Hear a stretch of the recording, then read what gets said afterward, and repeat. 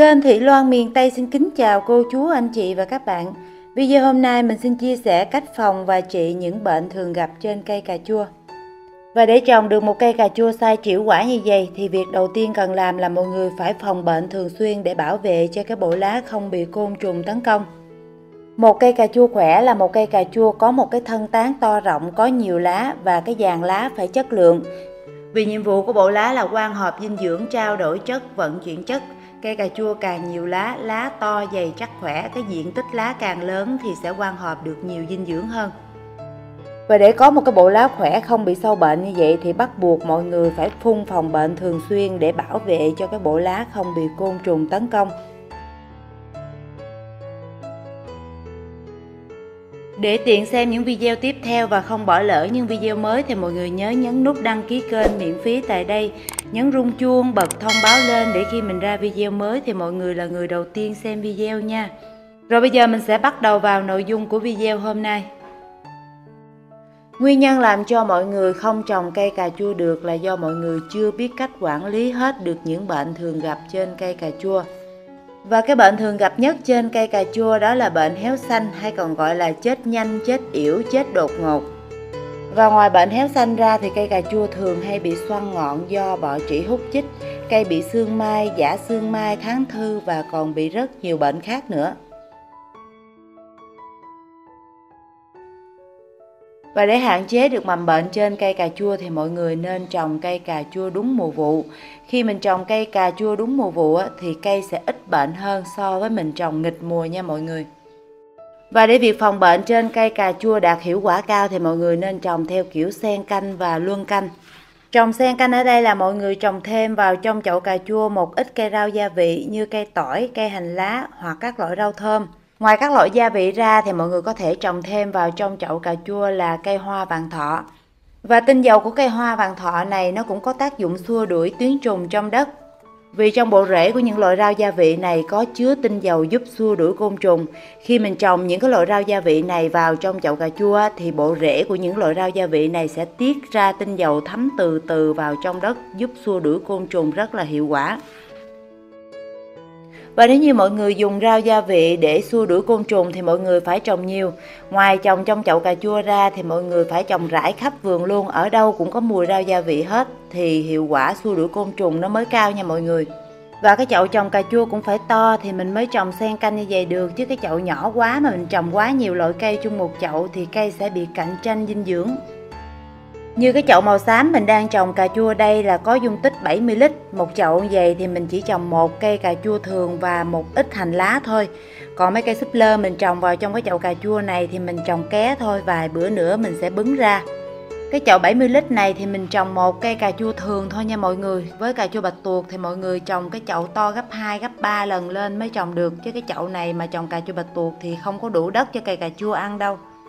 Một cái chậu nhỏ mà mình trồng quá nhiều cây thì cây sẽ giành thức ăn với nhau. Và khi cây thiếu thức ăn, thiếu dinh dưỡng rồi thì cây nào cũng sẽ bị ốm hết. Cho nên khi mọi người muốn phòng bệnh theo kiểu xen canh này thì mọi người nên chọn cái chậu trồng cà chua tầm 70 lít trở lên nha. Rồi để việc phòng bệnh hiệu quả hơn thì ngoài trồng xen canh ra thì mọi người phải kết hợp trồng luân canh. Trồng luân canh ở đây là mọi người không được trồng một loại cây quá nhiều vụ trên một chậu đất. Mình nói ví dụ như chậu đất này mình đã trồng cây cà chua rồi nè, thì sau khi thu hoạch cây cà chua này xong mình nhổ bỏ cây rồi đó thì mình không được trồng cây cà chua nữa mà mình phải trồng cây khác. Trồng cây khác thì mọi người trồng cây gì cũng được, cây bầu, cây bí, cây mướp, cây đậu bắp hoặc là cây đậu đũa, đậu que gì cũng được, nhưng đừng trồng lại cây cà chua. Kể cả các vườn lớn cũng vậy, nếu như trên một diện tích đất mà trồng đi trồng lại một loại cây 2 hoặc quá nhiều lần thì mầm bệnh sẽ phát sinh rất là nhiều. Ngoài ra thì mọi người cần phải bón phân đầy đủ dinh dưỡng cho cây. Khi cây khỏe thì cây sẽ kháng bệnh tốt hơn so với cây yếu. Và trong quá trình bón phân thì mọi người cũng phải bón cân đối NPK. Kể cả khi mọi người trồng hoàn toàn bằng hữu cơ thì NPK trong hữu cơ cũng phải bón cho cân đối, bón cho đúng hàm lượng và liều lượng. Và khi mọi người bón phân có hàm lượng đạm cao giúp cho cây lớn nhanh thì mọi người cũng phải kết hợp thêm canxi và kali giúp cho cây cứng cáp. Để bổ sung canxi cho cây thì mình dùng bột vỏ trứng nè, và để bổ sung kali cho cây thì mình dùng tro bếp. Và khi dùng tro bếp thì mọi người rắc thưa thôi nha, rắc một lớp thật là thưa. Vì trong tro bếp nó có vị mặn đó, mà mọi người dùng nhiều quá thì rất dễ chết cây nha mọi người. Mình dùng phân gì cũng vậy hết trơn á, kể cả phân hữu cơ hay là vô cơ thì mọi người cũng phải dùng đúng liều đúng lượng thì cái hiệu quả nó mới cao nha. Mình cứ cho ăn mỗi lần ít ít như vậy thì lúc nào cây cũng có phân để ăn. Còn lâu thật lâu mọi người cho ăn một lần mà mọi người cho ăn một lần thật là nhiều á, thì cây rất là dễ bị bội thực nha mọi người. Thường thì mọi người hay bón phân có hàm lượng đạm cao để cho cây phát triển nhanh và mập mạp. Tâm lý người trồng cây thì ai cũng muốn cây lớn nhanh. Và nếu như mọi người cứ bón phân đạm thường xuyên và bón với cái liều lượng cao như vậy thì cây sẽ phát triển rất là nhanh. Và khi cây phát triển nhanh vậy thì cây sẽ non và mềm. Và sâu bệnh thì nó thích ăn những loại cây non mềm như vậy, cho nên cây nào mà thừa đạm hoặc là được bón hàm lượng đạm quá cao thì rất dễ bị sâu bệnh tấn công. Để phòng bệnh cho cây thì cách tưới nước cũng rất là quan trọng. Cây cà chua nó không có ưa đọng nước trong bộ rễ của nó, cho nên khi trồng cây cà chua thì cái chậu trồng cà chua bắt buộc mọi người phải đục lỗ thoát nước. Và với cây cà chua thì mọi người nên tưới một lần vào buổi sáng thôi, buổi tối thì mình đừng có tưới, chiều cũng đừng có tưới luôn. Lâu lâu mình tưới đêm 1-2 lần thì cũng không sao, nhưng đừng có tưới đêm thường xuyên quá thì mầm bệnh trong đất nó sẽ phát sinh rất là nhiều. Và cây cà chua sẽ dễ bị bệnh hơn khi mọi người tưới nước lên trên lá của nó, đặc biệt là giai đoạn cây đang ra hoa đậu trái. Mà mọi người cứ tưới nước lên trên lá, trên ngọn thì cây dễ bị bệnh.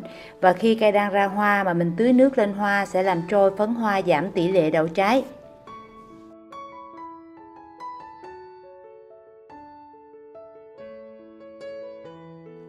Và những ngày nào ít nắng, thời tiết âm u mà thấy cái chậu đất mình nó còn độ ẩm vậy nè, mình nhìn mình thấy nó còn hơi nâu nâu ướt ướt vậy đó thì mình không cần phải tưới nữa nha mọi người. Như cái vườn cà chua của mình có hôm đi làm mình không kịp tưới cây, chiều về mình thấy đất nó đã khô lắm rồi mà thấy cây nó không có héo thì mình cũng ráng để sáng mai mình tưới chứ mình không có tưới ban đêm. Còn khi thấy đất rất khô mà cây nó muốn héo rồi đó thì mình phải tưới nước để cấp cứu liền cho cây nha. Và khi tưới cây thì mọi người nên tưới vào buổi sáng sớm lúc chưa có nắng hoặc là nắng ít đó, chứ mọi người đừng có tưới vào lúc trưa nắng gắt. Buổi trưa nắng gắt thì cái nhiệt độ trong đất nó rất là cao mà mình tưới nước vào thì cây của mình rất dễ bị sốc nhiệt. Nhất là cái giai đoạn cây đang ra hoa đậu trái đó mọi người, mà mọi người để cây nó bị sốc nhiệt thì hoa sẽ bị rụng và ít đậu trái hơn nha. Cách bón phân cho cây cà chua sai quả thì mình cũng đã có chia sẻ trong video trước rồi. Còn cách cắt tỉa cành cho cây cà chua thì mình hẹn mọi người ở một cái video khác. Muốn cây cà chua nó sai quả thì ngoài bón phân ra thì mình phải biết cách cắt tỉa cành. Vì trên cây cà chua nó có nhánh phụ và nhánh chính. Nhánh chính thì nó ra rất là nhiều trái, còn nhánh phụ thì nó ra rất là ít trái. Mình phải cắt bỏ những cái nhánh phụ đó đi, chứ mình nuôi những cái nhánh phụ đó thì dinh dưỡng nó sẽ bị chi phối. Nó làm cho những cái nhánh chính ra ít trái nha mọi người. Cái video mà cách bón phân cho cây cà chua sai quả, bạn nào chưa xem thì một chút xíu nữa mình sẽ ghi ở cuối cái video này nha.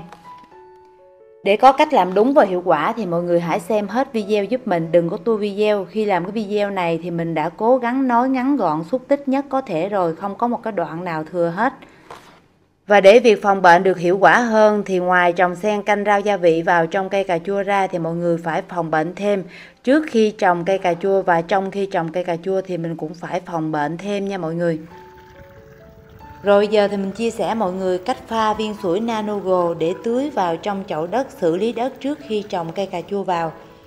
Tùy theo số lượng cây trong vườn mà mọi người sử dụng một viên sủi hay là nửa viên hay là 1/4 viên nha. Nhà mình nhiều cây nên mình dùng hết một viên luôn. Và với một viên sủi thì mình cần có một cái xô nước có dung tích là 100 lít.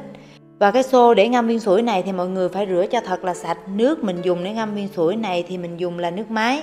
Sau khi mình hứng nước máy vào trong xô rồi thì mình sẽ để cái xô nước ở đây cho chất clo trong nước nó bay hơi đi bớt.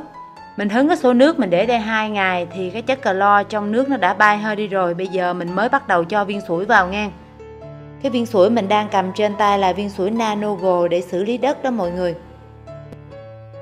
Một viên như vậy nếu mình pha tưới trực tiếp luôn thì mình sẽ pha được 100 lít nước. Nếu như mọi người muốn một viên này pha được 200-300 lít nước thì mọi người phải xin khối viên sủi này lên nha.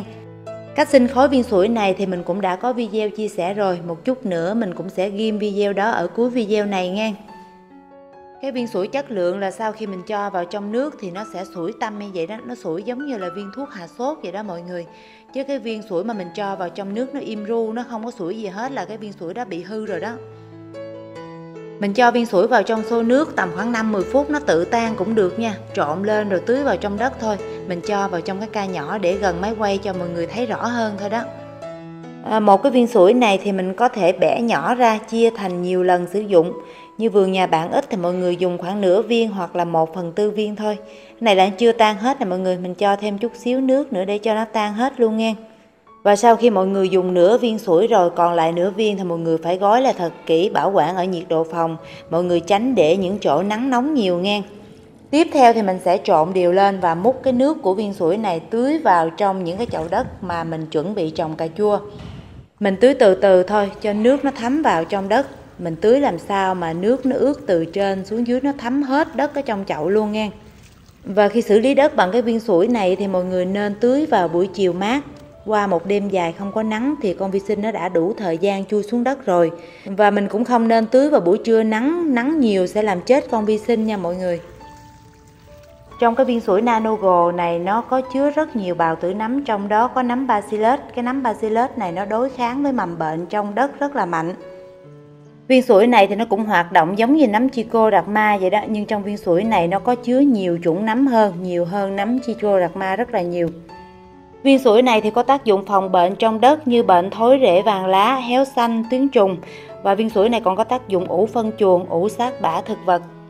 Rồi cách sử dụng cái nước viên sủi này là trước khi mình trồng cây cà chua vào trong đất thì mình sẽ tưới cái nước viên sủi này vào trong đất rồi mình trồng cây cà chua vào. Sau khi trồng cây cà chua vào trong đất được 20 ngày mình sẽ tưới cái nước viên sủi này thêm một lần nữa. Cứ 20 ngày mình sẽ tưới một lần như vậy để phòng bệnh trước khi trồng cây và trong khi trồng cây cà nha mọi người. Và có một lưu ý rất là quan trọng là viên sủi này nó chỉ có tác dụng phòng bệnh thôi. Với những cái nền đất đã bị bệnh héo xanh, đã bị tuyến trùng làm cho cây bị héo xanh rồi thì cái viên sủi này sẽ không có tác dụng nha mọi người. Và nếu như trước đó vườn nhà mình có cây đã bị bệnh héo xanh rồi, đã bị tuyến trùng rồi thì mọi người nên xử lý thuốc cho vườn mình sạch mầm bệnh đi rồi mình mới sử dụng cái viên sủi này. Vôi bột cũng không dùng chung với viên sủi này được luôn nha mọi người. Vôi bột mà nó gặp nước thì nó sẽ sinh ra một lượng nhiệt rất là lớn, nó sẽ làm chết hết vi sinh trong viên sủi này đó. Và khi mình sử dụng viên sủi này để tưới vào trong đất rồi thì mọi người không được sử dụng bất cứ loại thuốc nào tưới vào trong đất, đặc biệt là thuốc hóa học mà mình tưới vào trong đất thì sẽ làm chết vi sinh nha. Và nếu như trước đó mọi người đã dùng vôi bột rồi nè, hoặc là mọi người đã dùng thuốc hóa học tưới vào trong đất rồi mà bây giờ mình muốn đổi sang dùng vi sinh thì mọi người hãy dùng cách ra nha. Mình nói ví dụ như hôm nay mình tưới nước vôi bột nè, hoặc là mình tưới thuốc thì khoảng 20 ngày sau đó thì mọi người hãy dùng vi sinh, mình cách ra như vậy để cho an toàn. Mình có cái thời gian cách ra như vậy để cho cái độ độc trong thuốc nó giải phóng đi hết đi thì mình tưới vi sinh vào thì cái độ độc nó không làm chết vi sinh trong viên sủi nha mọi người.